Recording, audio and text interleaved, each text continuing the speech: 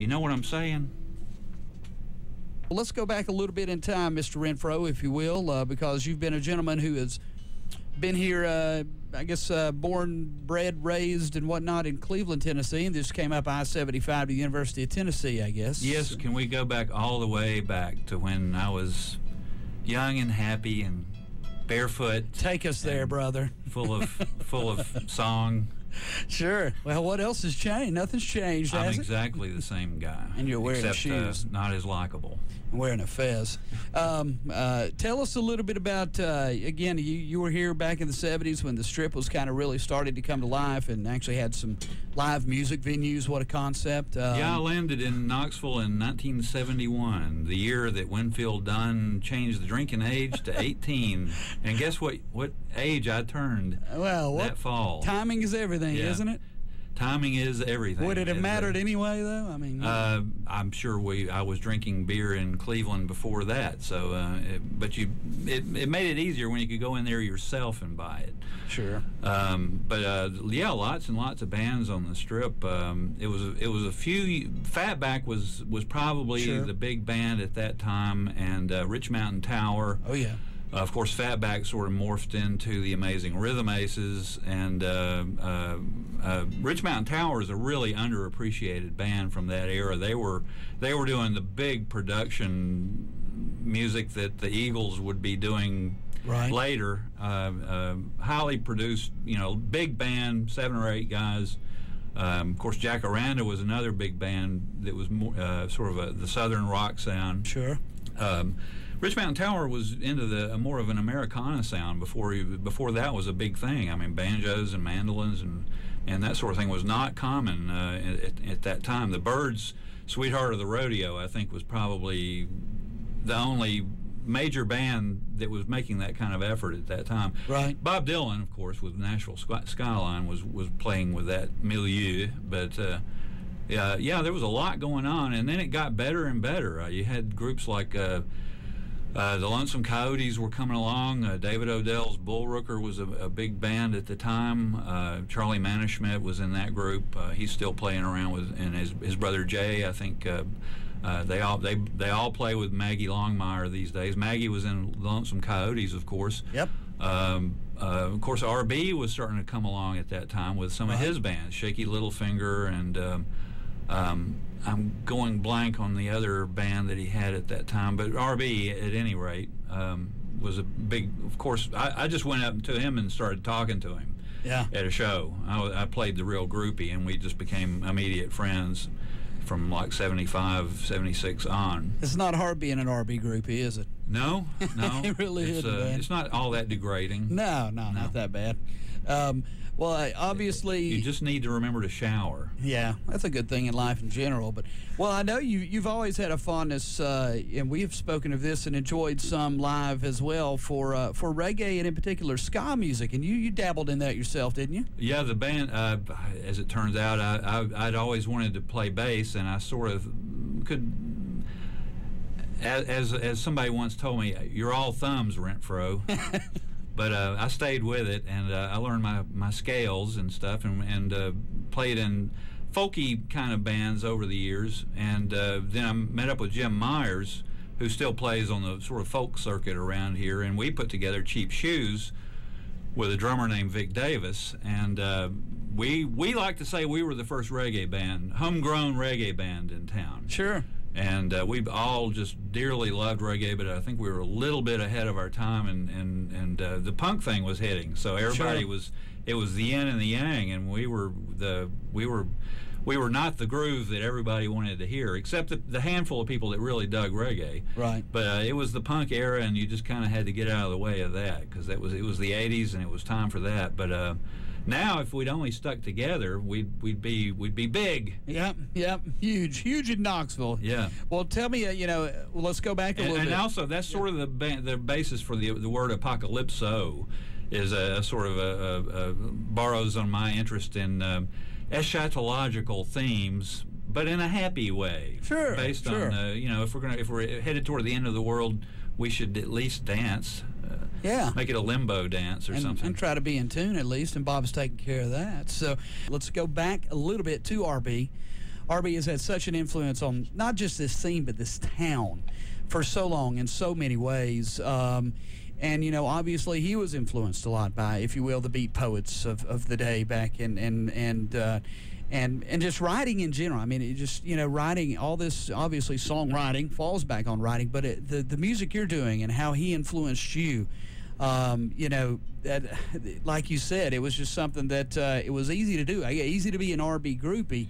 And although he's not making as much music today as he used to, that influence is still just as strong today in this market, and obviously with what you do, isn't it? Yeah, well, I'm sure we've hardly heard the last of from R&B, but absolutely, he keeps getting better and better. Every album he puts out, just it's like, where does this come from? He's really sacrificed to make this incredible music and this incredible blend of literature and music that he does, and I'm just thankful that I met him and that we were two like souls that were interested in the same sorts of things, mainly the writing and the blending writing and music together in different ways. Yeah, but, not your typical ways, if you will. But we were, you know, part of a crowd that dug we looked up to Kerouac and Corso and Burroughs and that whole crowd, and those guys got up and read poetry to a saxophone player or a bongo player or whatever. And I mean, it seems like a cliche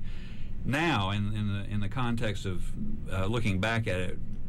It's easy to satirize that sort of thing. Sure. But at the time, it was very genuine and very creative thing, just like the explosive creativity you get in the '80s with the punk scene. Right, and very influential. Like you said, I mean, hugely influential as well, and still remains to be this day. And we talked a little off microphone too. We just lost, if you will, somebody from the musical scene, such as that last week. I guess it was Gil Scott-Heron. Gil Scott-Heron was definitely an early hero of mine, and in fact, I do a piece called "Damascus by Sundown" that pretty deliberately pays homage to Gil Scott-Heron, with the line that's a paraphrase, a riff on one of his themes. I use the phrase, "Have you heard the word from Gettysburg?" which is not his line, but it's obviously a homage to his Johannesburg line. Absolutely, and timely with the whole Civil War kind of thing, which you've delved in as well with some stuff written about the Battle of Fort Sanders, I guess, right? Yeah, I've always been interested in the Civil War, and over the years that interest has proven to me how important it is that we avoid a war. Yeah, it'd be nice. It'd be nice, wouldn't it? What a concept. Well, I know in losing Gil Scott-Heron, sometimes when that happens, folks either rediscover or even discover somebody like him for the first time, as good or bad as that could be. You know, I mean, you wish they discovered him before he passed on, but at the same time, I mean, it would have been nice if his life hadn't been so hard on him. But he and the Last Poets, and I think there's a tradition in black culture that really nurtures the whole idea of spoken word. Sure. And you see that now with hip-hop and the full flowering of it coming about in that way. But even in Jamaican, going back to the reggae thing, there was a subset of reggae called toasting, which was the originator of hip-hop in a way. It was just guys rapping over a drum and bass track. And they would just go do this at parties, and they'd get $50 or whatever, and beans and rice, and there was a whole culture that came up out of that, and the whole Studio One thing, and it became a huge genre of its own. Right. A literature set to music. And maybe if they were performing in front of the right crowd, they might get a spliff mon out of the gig. You never know. So. Sure. Well, all this leads up to where we are today with the Apocalypso Quartet. Of course, your gigs tonight are performing in and around town, but as far as recorded works, if somebody wanted to go online and hear something, there's this whole intranet thing that's finally catching on. You've got that whole social networking gig. Are there ways folks can go on the internet and hear a little bit more of your performances? And then are you looking to maybe get a CD together or any of that coming together? I would love to make a real recording someday. I have some tracks on Reverb Nation. It's mixed quality. Some of it's just live, single mic recordings, and some of it was recorded in a studio. It's a mixed bag. Todd Steed very graciously recorded me with Phil Pollard and Joel Greenlee. Yeah. I think I sent a couple of those tracks to you. Yep, we were playing one. And those, then Adam Bucko from the Big Deuce recorded track a few months ago, but none of these are on a single CD that you can buy. Unfortunately, I'm just really disorganized. I've just never gotten around to it. And maybe nowadays that the business is not, there's no business to the business, maybe I can do it myself through one of these online fundraising programs. I think we've got things that ain't funny in rotation. Oh yeah, this one I really owe to the vision of Adam Bucko. He really did a beautiful piece with this. Member of the Big Deuce. Bass player for the Big Deuce. My girlfriend is the singer for that band, and she will be selling the Renfro T-shirts tonight.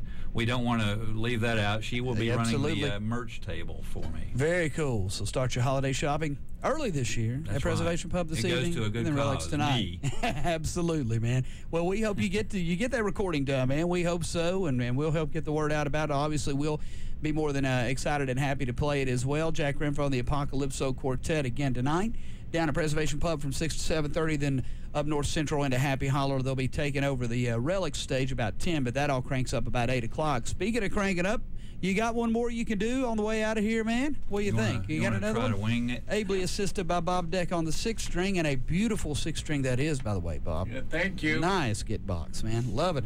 Everything about Bob is beautiful. It's class. Class. He's man. a farmer, Total you class. know. It keeps you honest. That's no fun these days in 95-degree heat with no rain. He was out there watering by hand. He does that. When I water by hand, it usually means something else. Ba-dum-psh.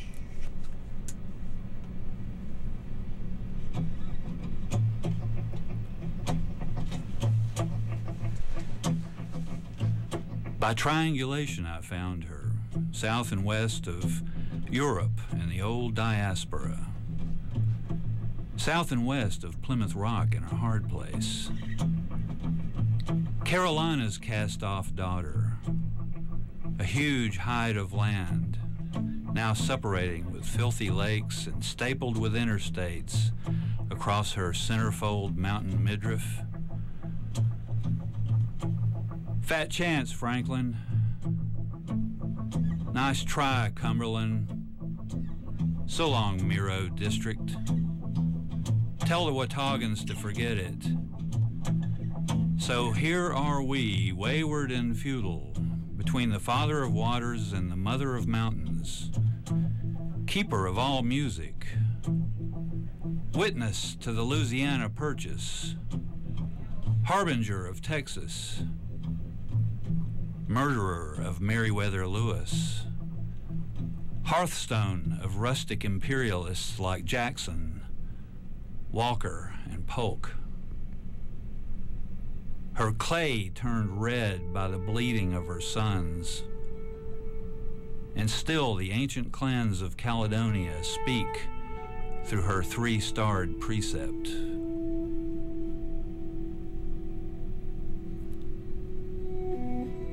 She is vaguely referred to as a stripper named Manifest Destiny